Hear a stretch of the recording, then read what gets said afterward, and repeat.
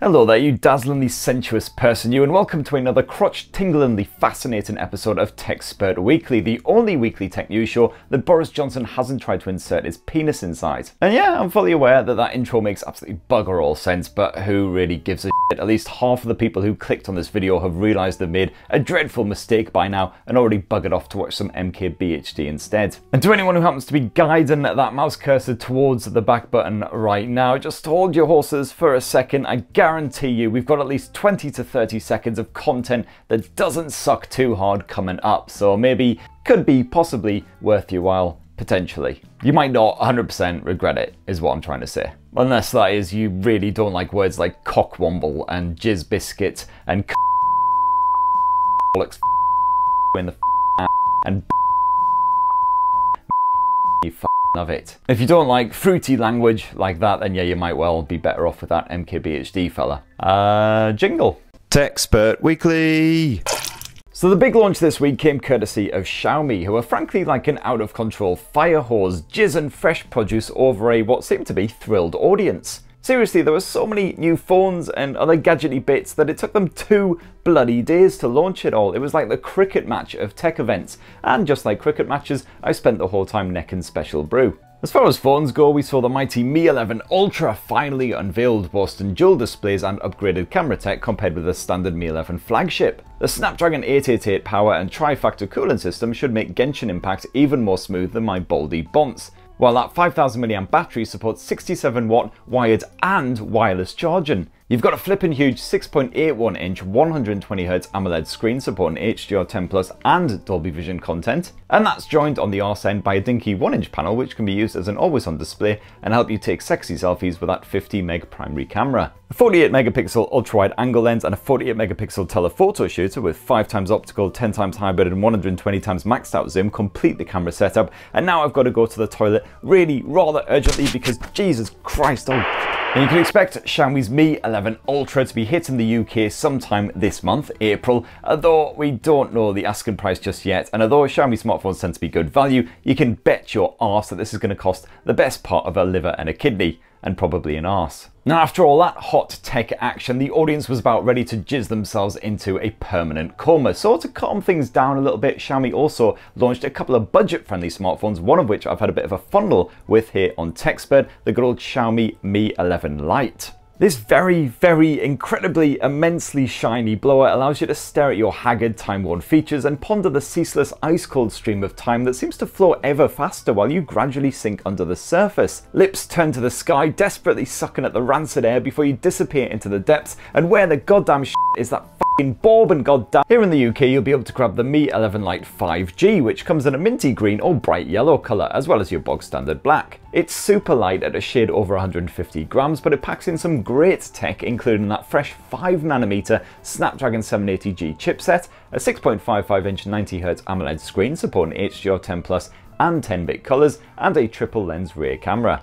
Boner time. The Mi 11 Lite 5G is essentially the exact same handset as the standard Mi 11 Lite, but with that upgraded chipset, bringing 5G smarts for a nice price. I'll say a nice price. Xiaomi hasn't actually revealed what that price will be yet, but hopefully it won't be too much at all. Just guessing on that front, of course, but it's coming out in April here in the UK if you want one. So there you go. And if you want to check out my Mi 11 Lite coverage, full unboxing and tour is live right now. My review will be coming next week. So that's most of the phone stuff, although there's also the foldy one that's only been released in China, the Mi Mix Fold, and that one's a 6.52-incher that expands into an 8-inch behemoth on demand, which I know for a fact your mum really loves. This bendy blighter packs premium specs just like that Mi 11 Ultra, but this time with a 108-megapixel primary shooter boosted by Xiaomi's new Surge C1 ISP and a clever liquid lens which can act as a telephoto or a macro camera. It's all very shiny and sexy and also only coming out in China, so I'm very sad that I'll probably never ever get the chance to fondle one. Ugh. And that's not even close to everything that Xiaomi launched at this 2-day extravaganza. They also announced, for instance, a new smart band, there was a new smart projector. Oh, and they also announced that they were going to stop pumping out electric cars soon as well, because why the f not? Anyway, moving on from Xiaomi, so this doesn't just become the Xiaomi show. This week, B&O, Bang & Olufsen, also launched the snazzy new BeoPlay Portal gaming hat. Oh, great. Somebody just decided to start cutting a hedge right outside my window. Thanks, guys! Seriously, where's that f***ing bourbon? Okay, they've either finished or they've just fucking stopped to take a tea break or something, so I'm going to try and smash through as much of the rest of this as possible. So where was I? The BO Player Portal gaming headset for Xbox, which is one of the only gaming headsets that won't light up your bunts like a disco, or you get owned online by 12-year-old school dodgers. You got some serious wireless audio tech packed in there for the 449 quid asking price, including lossless audio, ANC, and a bit of Dolby Atmos support. And Microsoft also spaffed out its fresh new 11th gen Rocket Lake processors as well to rather unimpressed early reviews, but no real time to dive into that or any other tech news now, because it is unfortunately time for the part of the show that would make a Buttersmonk go on a wild chainsaw rampage, much like a whole bunch of hedge trimmer twats appearing suddenly outside of your window while you're trying to shoot a f***ing video. It's fewer comments. Fewer comments. As first up this week, Raphael Lara says that was the best video he's ever seen. Last week's Tech Spurt Weekly? You, my friend, have clearly never watched any porn. There was this great one last week where these two, never mind anyway. And Raphael continues, my favourite bald tech man. You definitely meant bald there, right, didn't you? 100% certainly bald, not bald. Most assuredly not bald, definitely bald. So many nice comments from last week. Seriously, thank you to everyone who left a lovely little bit of chatter in the comments last week. Makes old Uncle Spurt gush, it does, and not in a trouserial way. So for instance, Master G said, what a channel encouraging sexual innuendo, bad manners and alcohol abuse. Keep it up, mate. Up is most definitely where I will keep it, sir. Cheers, Master G. Noah as well, who ran a very awesome Clubhouse session, my one and only Clubhouse session that I've attended so far. I really must need to jump on that and check out what's going on again. Says, congratulations on 500,000 subs, so many Spurtons, no one is more deserving, Christopher. Cheers, Noah. And I still love how you're the only person who calls me Christopher besides my mum when she's pissed off at me. Divas the Wolf says, anime girls, eh? Now I see how we test those phone displays. Indubitably, yeah, they've got to be bright, they've got to be sharp, and they've got to be splash proof. Oh, great, now they've got a leaf blower to blow around all the shit that they've already trimmed off the hedge with the goddamn noisy hedge trimmers. Oh great, and the leaf blower is down, and now he's got a broom. A nice quiet implement. Excellent, let's crack on. So next up, Ed H says, loving it, Chris. More rude innuendos than an episode of Rainbow. Classic. You must be the modern day bungle. I mean, I wish, mate. I mean, that had hair, or fur at least. Although, of course, he did also have to live with an annoying yellow yappy twat and a suspect hippo who, let's face it, was almost certainly a secret serial killer. Don't be fooled by the pink fluffy exterior.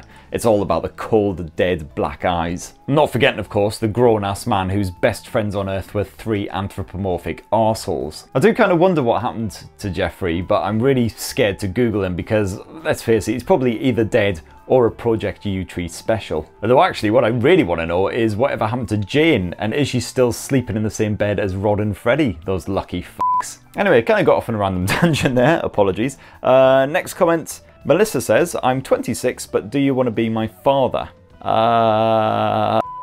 Next up, Diamond says, I do be boiling in Qatar, getting ready for the 50 degrees centigrade summers. I mean, sweet titty fucking Christ, that is insane. It's just not right, man. I mean, I remember being in Las Vegas in the summer when it was like 44, 45 degrees. And I was basically a puddle as soon as I left the hotel. Like, I'm a northerner. I'm used to 4-degree weather, not bloody 44. So yeah, that entire holiday was literally just a race to get from one air-conditioned venue to the next, basically. And I mean, it probably doesn't help that, unlike a sensible person, I wasn't carrying a bottle of water with me. I was carrying a foot-long rum cocktail. It seemed like a really good idea at the time. And next up, Giovanni says, I'm watching from Puerto Rico. Very cool. Love your reviews, especially because there's nothing you haven't reviewed.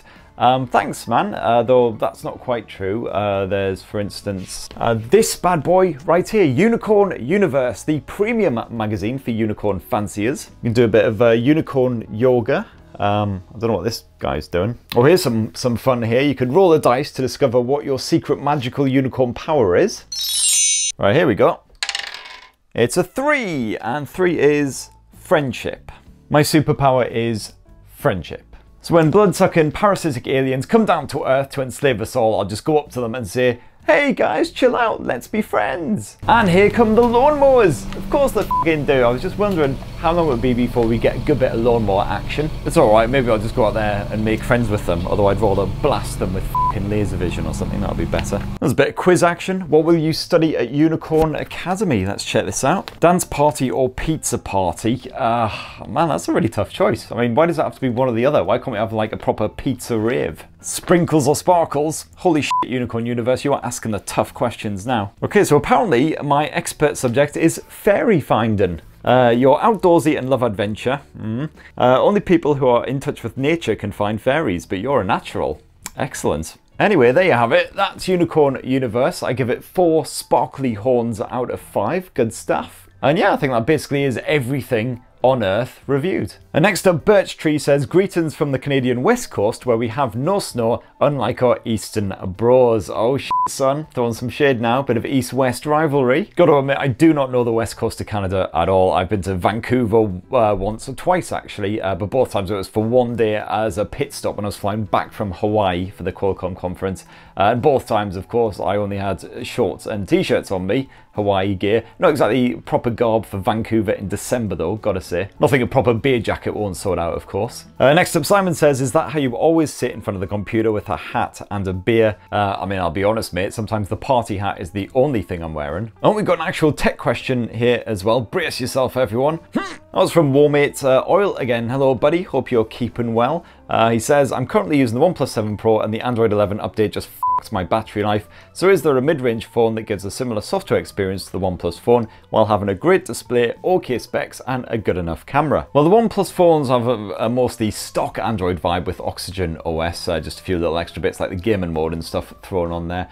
So if you want that sort of stock Android familiar feeling, again, then potentially the Pixel 4a or the 4a 5G, depending on how good your budget is. And we got another one as well. John Paul Graham says, can you recommend a fantastic camera phone that is easy to use with good battery life, IP rated, and a budget of around 700 to 800 quid?